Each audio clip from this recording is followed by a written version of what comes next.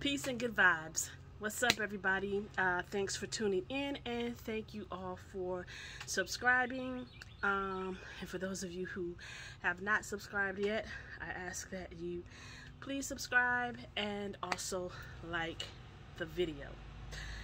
And you can share it too if you'd like. So today I want to talk about the solar flares. Now, I think I've done videos on this before, but now recently in the news, the solar flares are being brought back to the news again.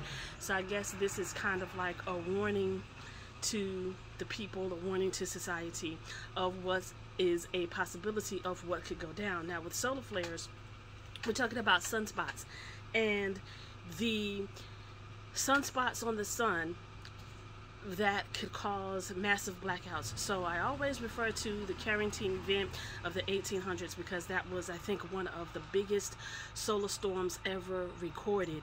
So with the Carrington event, they had these telegraph systems, you know, those old systems back in the day where that's how they were able to communicate with each other, is through the telegraph system. So when the solar flares occurred, that went down, and so they lost the ability to communicate with each other through that way. And so now I think within the present day, we have a lot more at stake than they did back in the 1800s, because now we have television, we have electricity, we have so if a solar flare event could take place and it could happen, we just need to prepare ourselves and we need to be ready. So a lot of people don't know about solar flares. They never heard of solar flares.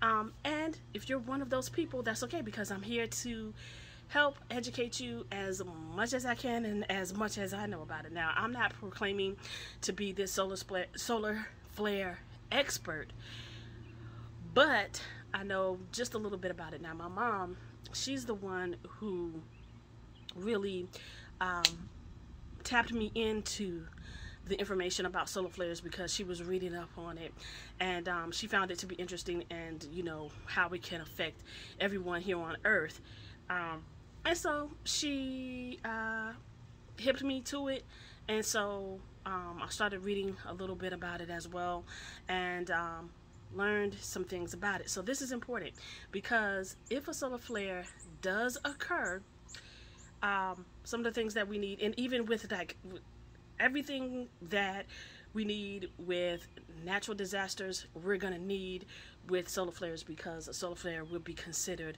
a disaster, depending upon how big and how long it would last. And the thing about solar flares is it could last for a couple of weeks, a couple of months to years.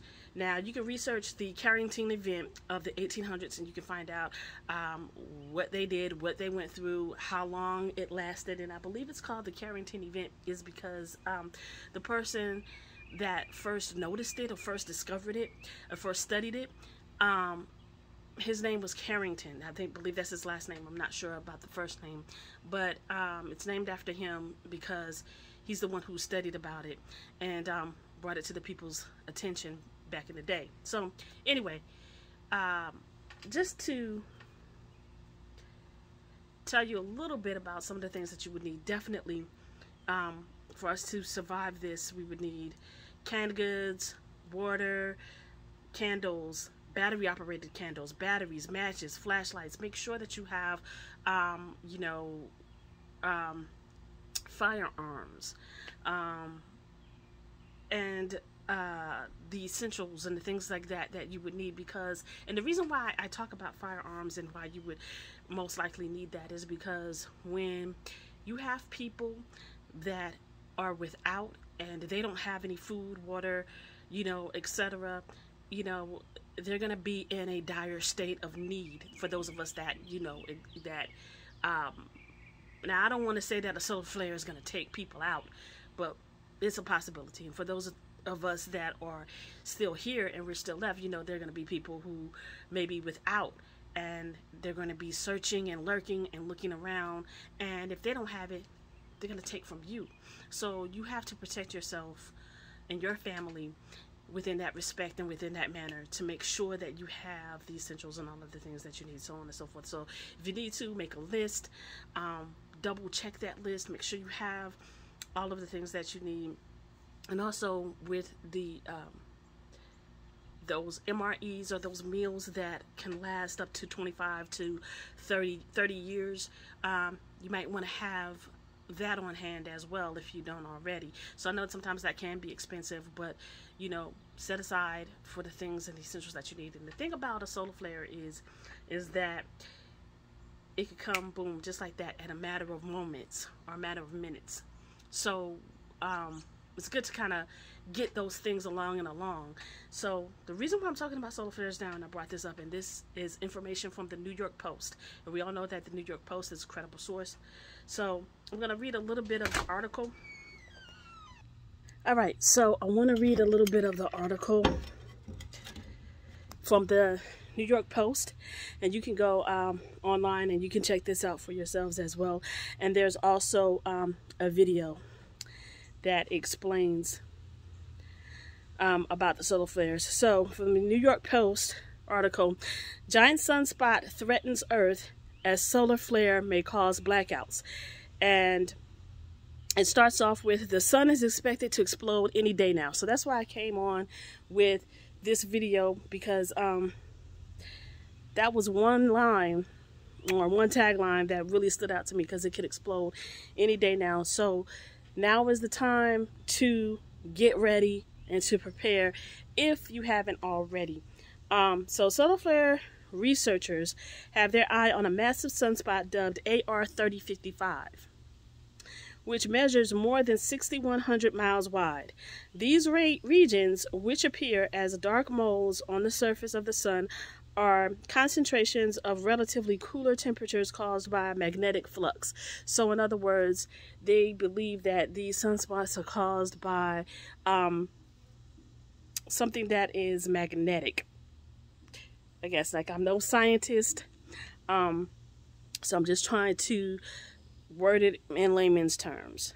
There is an incredible looking sunspot crossing the center of the solar disk, and a new large dark core has just appeared on the limb, astronomer Apollo Lasky said in a Monday statement published on spaceweather.com. And that's also another website that you can check out, spaceweather.com, and that's SPACE weather, WEATHER.com, spaceweather, one word.com. And it's almost directly facing the Earth, which poses a threat to our way of life.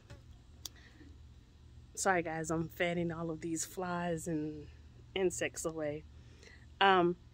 Researchers aren't sure whether AR 3055 grew to its current size from an existing smaller spot or rapidly developed on its own over the weekend, according to spaceweather.com, which also shared moving images of the spot, which boosts more than a dozen swirling cores of magnetic energy. So basically, I'm reading this and I'm telling you guys this is because I don't want you guys to worry or fear, but I want you guys to be well aware, well informed, and get all of the things that you need. And also research what solar flares are and the damages that they can cause and what they can do. Like I said, it could cause a blackout. We could be without lights for days, without electricity for months, weeks, so on and so forth. But let's hope not. But that tagline was what really prompted me to do this video, is where it says the sun is expected to explode any day now. You can see that. And you can go to the New York Post, and you can finish reading the article there. But I just wanted you guys to just have yourselves prepared, have yourselves ready, and hopefully all goes well, and I'll be able to talk to you next time. Oh, and a lot of people, they don't believe in this. They feel as though, oh, nothing's gonna happen, and that's possible. Nothing may happen, but it's always a good idea to prepare and to have and not need than to need and not have. So on that note, just I hope that you have all of the things that you need that are essential, your medications for those of you that are on medicines, and then you have to take medicine, and I don't know about baby formula, but I'm quite sure that there's some if you don't have baby formula and you need baby formula and you're not breastfeeding, get with the older generation, maybe in your neighborhood or in your family, and you come up with some old school ways to have the milk with that for your babies. So you can even Google that, or go to your local health food store or somewhere, you know, if you don't have enough formula, running out of formula. I don't know, I'm not a mom, but because, you know, every mom can't breastfeed, so that's understandable. But I don't want to get into that, but just know that you need to have all of the essentials that you need in order to survive, in order to wait this thing out, just in case something does happen or something does go down. And also, I lost my train of thought because I heard that noise. What did I want to say? And also, just be prepared. I remember, because remember, if the world can go through what we're experiencing right now with the pandemic, anything is possible. So, just prepare yourselves for a possible solar flare. And please do your due diligence and research for yourself. Don't ever take my word for it. Don't ever take what I'm saying, you know, without researching it for yourself. I'm just a messenger, so don't shoot the messenger. I'm just here. I just wanted to get this information out for you guys so that you can look up more stuff for yourselves. All right, until next time, peace and love.